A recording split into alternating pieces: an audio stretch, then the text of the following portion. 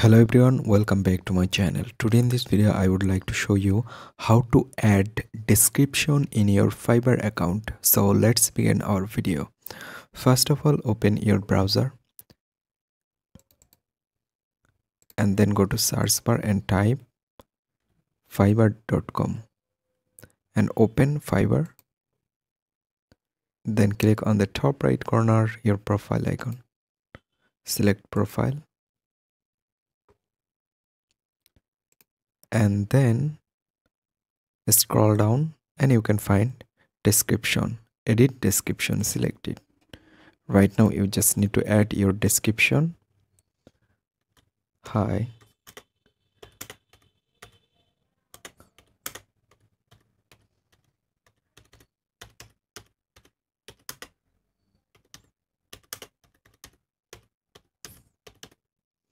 and after type your description, then select update.